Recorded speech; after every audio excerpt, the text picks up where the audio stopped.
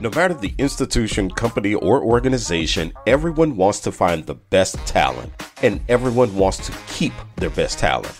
Higher education is no different. I'm Eddie Francis. I've worked in both talent acquisition and higher ed marketing.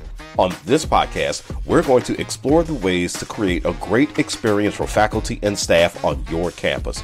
Because in education, a great employee experience equals a great student experience. And who doesn't want that? We'll have some honest conversation, get insights from experts, and hear success stories from campuses. It's all about developing an attractive employer brand, something that'll make the people say, I want to work there. So we're going to get this party started with a very simple question. What is employer branding? And the guest who's going to answer that is someone I know from my recruitment days. Craig Fisher. He's the founder, employer brand, and marketing strategist for TalentNet Media. He's consulted with such brands as Toyota, Accenture, Siemens, Samsung, Subway, and JP Morgan Chase, just to name a few.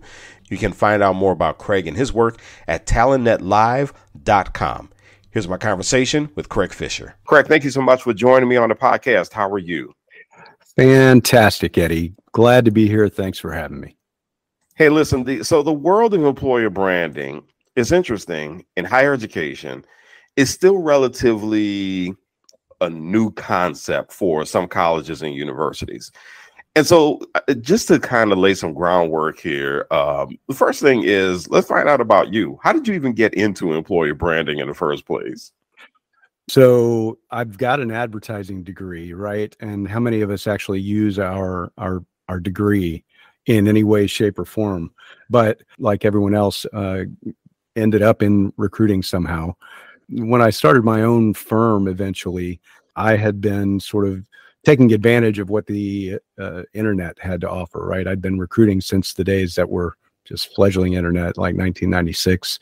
But by the mid 2000s, I was taking apart LinkedIn and figuring out what it could do. And I was also trying to help my employers, the companies that I was recruiting for, to brand themselves better to make my job easier when recruiting for them.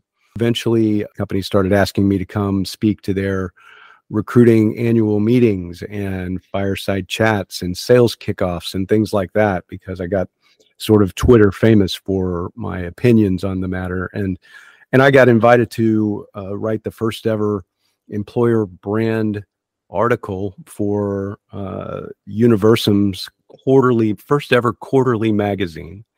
And that's an employer branding magazine in 2009. Really, it just became a thought leadership business of its own. And eventually I was able to just do that kind of strategy work and sell my part of the staffing business and executive search business. And since 2011 have been doing literally talent attraction, employer branding, recruitment marketing, and process improvement. So what exactly is employer branding? Right. So employer branding is really the process of managing your reputation as an employer amongst job seekers, right? Your potential universe of hires, current employees, and key stakeholders. As a, for instance, university or a privately held startup, or you may have investors and other people who are interested in how you brand yourself for employment, not just your goods and services. And I'm very curious as to the universities that you have worked with. Mm-hmm. When you had this initial conversation about them, how did you explain to them about the importance of employer branding to an organization, in particular, an institution of higher learning? Right. Well, if you want to attract the best type of people for your specific organization, you want to take a practiced and focused approach versus being generic, right? Yeah. So you want to look at what's interesting and unique about your organization as a great place to work. And sometimes that might mean interviewing the people who work there about what they love about it, right? Mm-hmm. You want to be transparent as an employer. You want to emphasize the great things and acknowledge, what might be lacking in your offering and say, hey, we're striving to get better. That's why we need you to come join us and help us be the greatest. It's funny because large employers and even sometimes large universities think that because they've got a good reputation for their service offering, that that makes everyone want to join them as an employee, but that's not necessarily true. You have to kind of showcase what's good.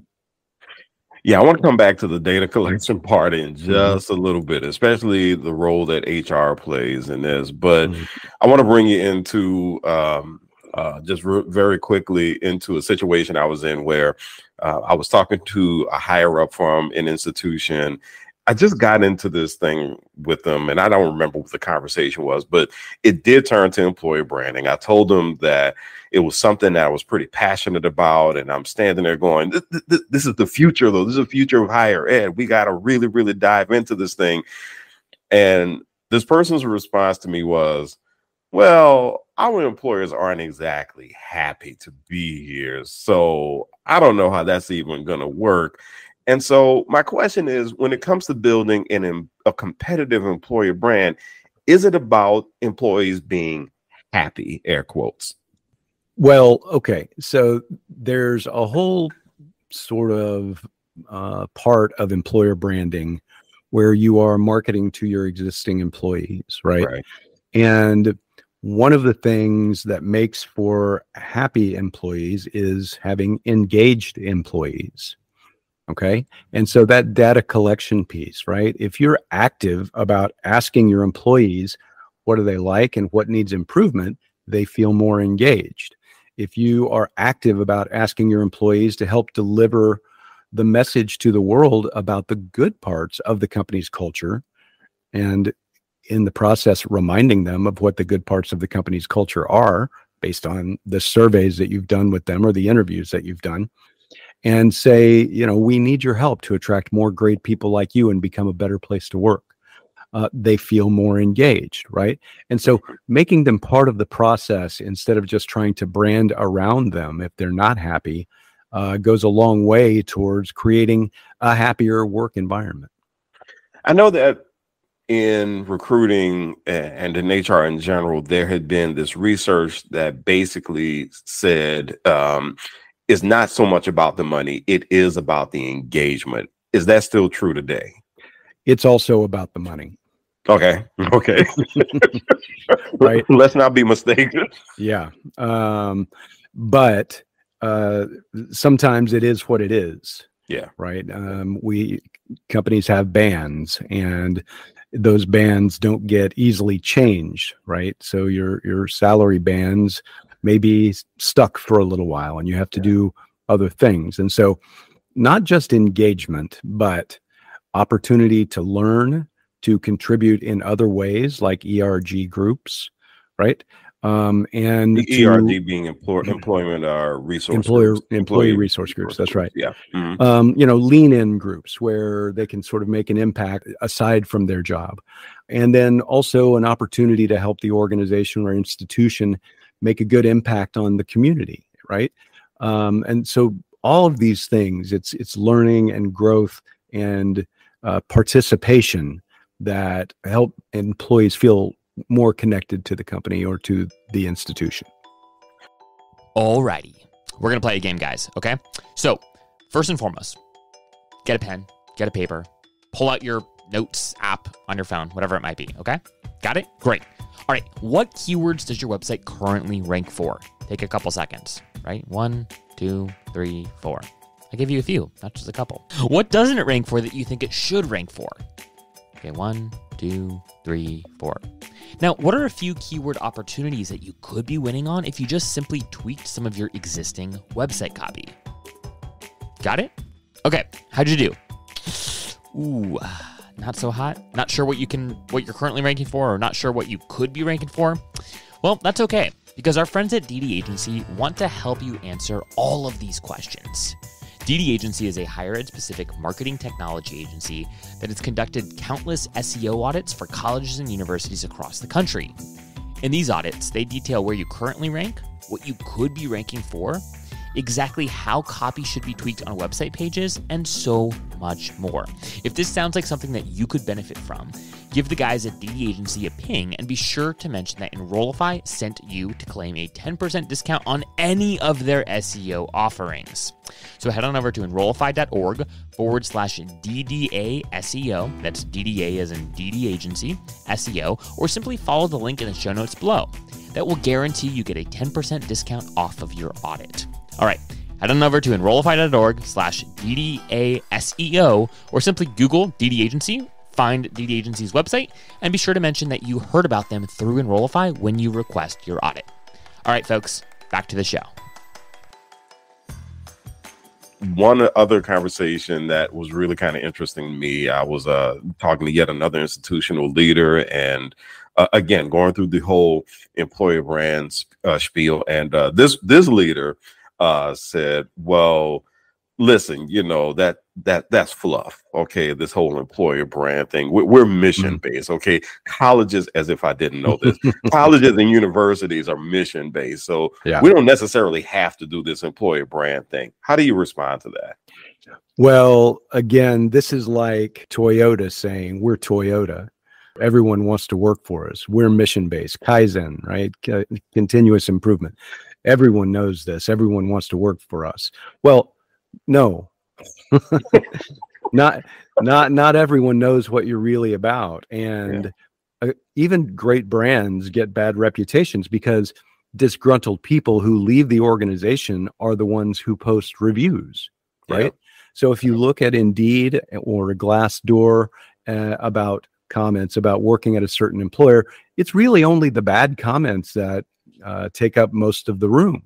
And so you have to be active about acknowledging people's responses there and saying, thank you for the feedback. We're working on this. Would love to talk to you about it offline, right? Just being heard helps a lot of people to feel better. And then it's really that reputation management piece there, because it's those people who go out in the world who you can turn into people who would actually refer great people back to your organization. And hiring is a lot about referring.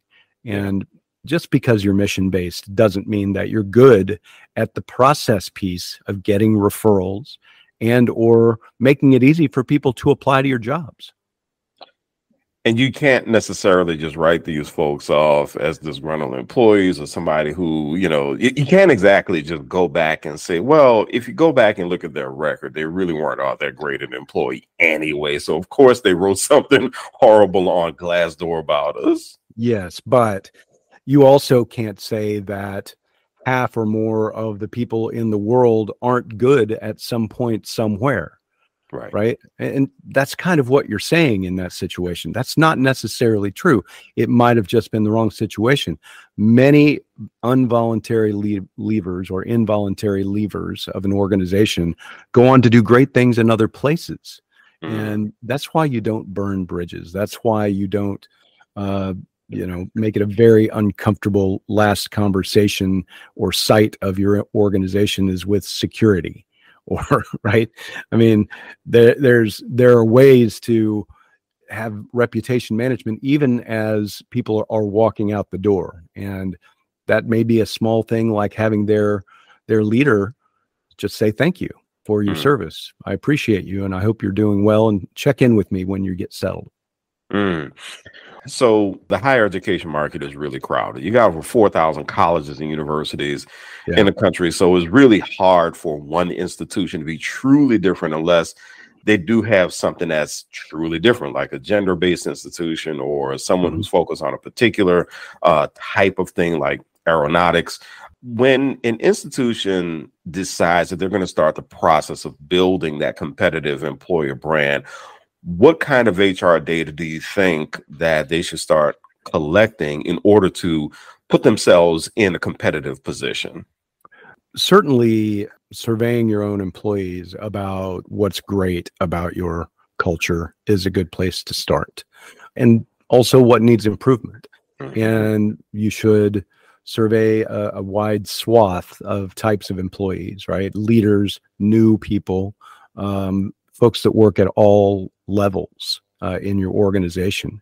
And then you should also do some sort of group design thinking workshops to get people talking amongst each other, because things come out in those conversations that don't necessarily come out in one-on-one conversations.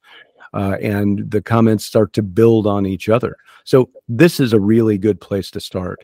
And then also interviewing your job candidates, right? The people who applied to jobs at your organization that either didn't get the job for whatever reason or didn't take the job for whatever reason. Those are also great people to survey about their experience applying and interviewing with your company. And then include some people who did get hired, right? And talk to them about their experience. There's an institution called the Candidate Experience Awards, or the Candies for short, that you can participate in for a few $100 administrative fee. And they'll give you the setup to talk to the people who have applied to your jobs and survey them. And then they'll help analyze the data for you and tell you what it means. Craig, this is some good information to get us started, to at least get the car, going down the road. How can people get in touch with you if they have any questions for you? I'm Craig at talentnetlive.com. I'm pretty easy to find on places like LinkedIn. I'm all over the place there. And I'm on Twitter and Instagram at FishDogs. That is my hacker name on the interwebs. And I'd love for you to join me there as well. Outstanding. Thanks a lot, Craig. Really appreciate your time. And thanks for joining us on I Want to Work There. Thanks, Eddie. Appreciate it.